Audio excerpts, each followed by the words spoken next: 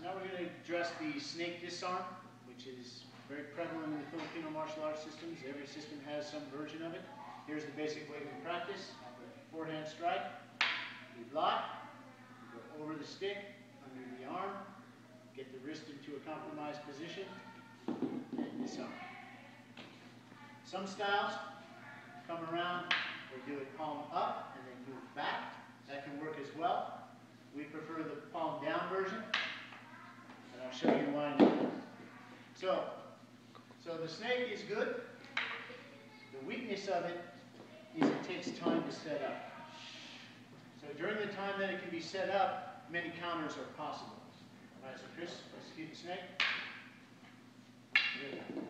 All right, so the way Chris moves shows the first counter. Go ahead. All right, so what happens? As he's executing the snake, it's rotating my body in this direction, which actually puts me right into the cross. So that's one easy counter. All right, second counter, snake again. All right, so what did I do there in slow motion? Freeze. All right, right now, what's between my uppercut and his chin? Answer, nothing. So as soon as he wraps, counter with an uppercut. So that's two counters. All right, now, three counter. When he wraps, here. All right, so in slow motion, especially if he wraps palm up, then by putting the hand here, my stick now is now applying pressure to the nerve in the forearm right there, in addition to implementing a throw. Very painful. All right, again. Now, by jamming here, by pushing in to his chest, I take away the leverage he has. Right here, with his arm at this angle, he has the leverage to execute the snake disarm. If I push into here, he doesn't have the leverage anymore. Go ahead, snake. See, with it jammed, he doesn't. But I'm a little bit stuck, so I follow counter here.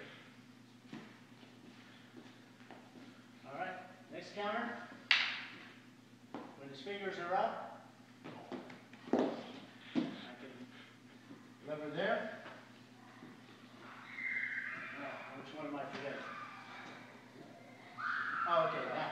All right, now, again, last one. All right, so in order for this leverage to work, he has to get my wrist into that wrist lock position. So as soon as I see him snaking, I rotate my wrist out. Now with my wrist in this down position, now apply the snake leverage. Doesn't work there. But of course, I'm still a little bit stuck, so I finish that disarm here. All right, so we have two punches. 1, 2. All right, we have 1 twist out. We have here.